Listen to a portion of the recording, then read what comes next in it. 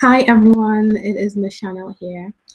What I'm going to do in this very quick and brief video is give you a rundown on the CSEC Spanish Mark Scheme, or more specifically the Mark Scheme from the Modern Languages syllabus. But that is the syllabus that governs Spanish, French, as well as Portuguese for the CSEC exam, all right? So I'm going to explain essentially what it takes to actually pass the exam and get really good grades. Okay, so we're going to look at right now in this video how to get good grades for paper 2. All right, because what you're concerned about in the Mark Me course is being able to get a really good grade in paper 2. At the end of the day, although you still have paper 1 and you still have the orals exam, paper 2 is where the majority of the marks come from your exam. Okay, so you really need to have a very solid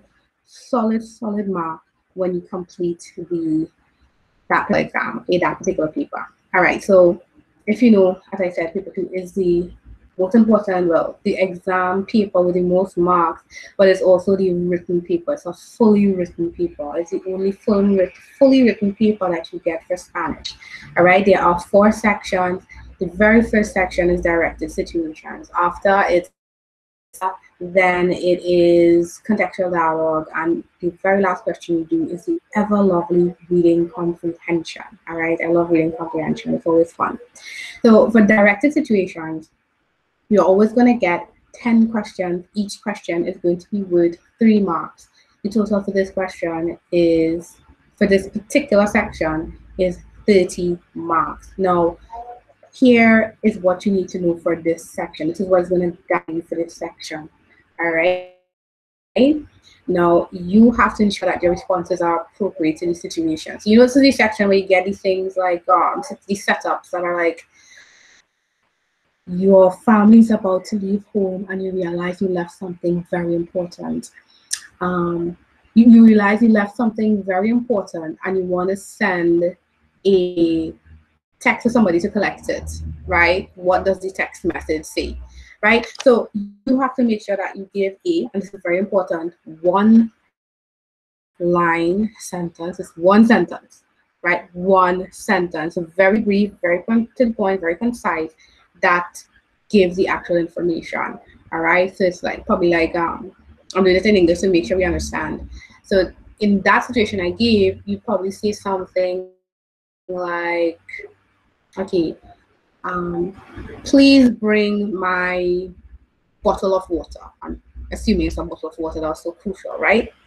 So, por favor, puedes traer mi botella de agua. All right?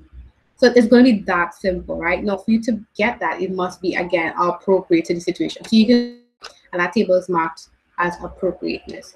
This is one of the 2 major categories that they look at for directed situations specifically.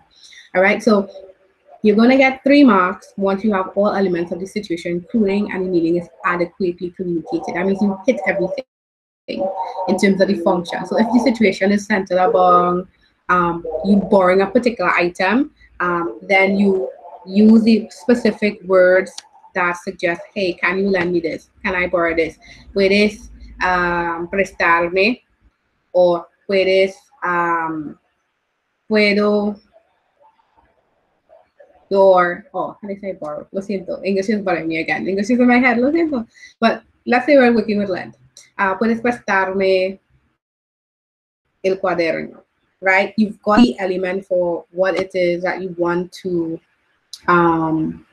borrow, and you've used the word for borrowing, right? You've used it adequately.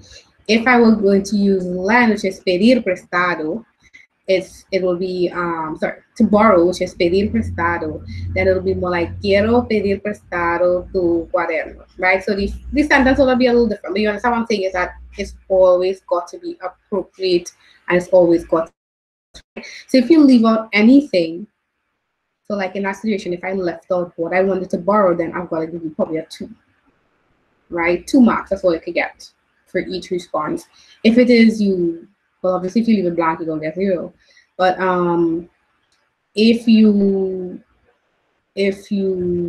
left out anything more, you'd still also get 0, because for appropriateness, I believe you only get 3 or 2. There is no 1 mark. It's not possible to get 1 mark for this section.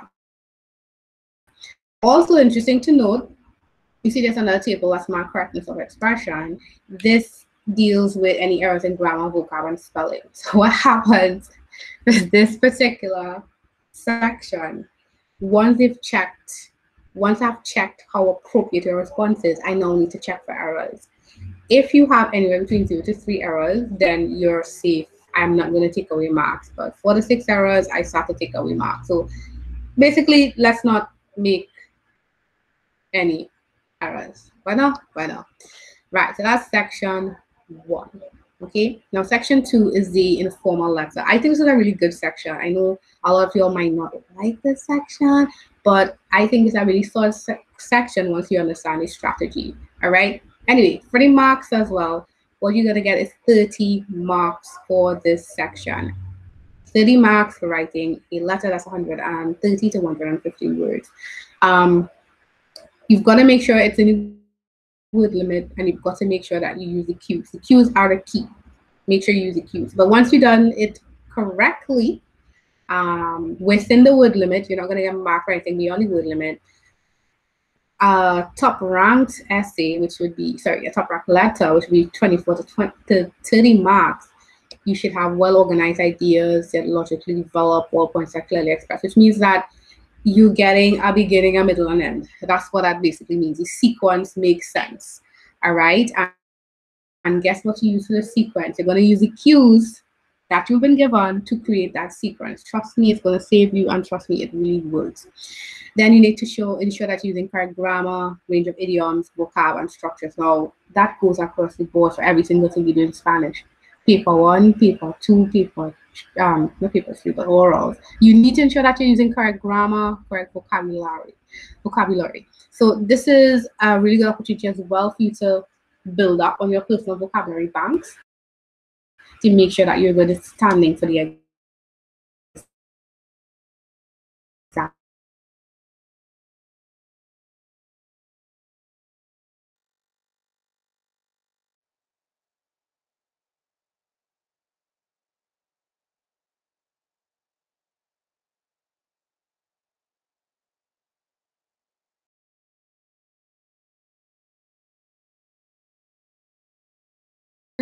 Spanish, for this part, do not be afraid of being a bit simple in your sentences. That is okay. That is quite okay. I know, especially if it is you do well, like in English, and you're accustomed to writing nice, long, flowing letters, sometimes this is a challenge. All right, but stick to answering the cues. I cannot stress that enough. Stick to answering the cues and stick to ensuring that the cues connect and flow properly. All right, and please note that they allow for an occasional inaccuracy. So you can still get a 24 with a bit of an error. You can still get 24 with a bit of an error. All right, that is still okay. That is still all right. But again, you don't want to have too many errors. I said occasional. Obviously, somebody's going to get 30, is probably not going to have any errors on their sheet. So please be mindful of that. Okay, then contextual dialogue. That's section 3. All right. So this section is 20 marks, and it's a total of 80 to 100 words that you need to include. Now, the lovely thing about this section is that, like the letter, you get cues. So because you get cues, you already getting an idea of what order you need to respond to the person. All right. The second advantage of contextual dialogue is that, hey, you get half the dialogue. So because you get half the dialogue, then that means you just need to respond. And again, what are you using to respond? The cues. So you've got to make sure you understand the dialogue you've given, and you understand when your responses based on the cues are going to fit into the dialogue, right? Wonderful. So once you look at this, again, top rank for this is 16 to 20. And uses all, you see the very first thing they said is uses all cues well. That is a huge help. So once you've used the cues well, then you're inside.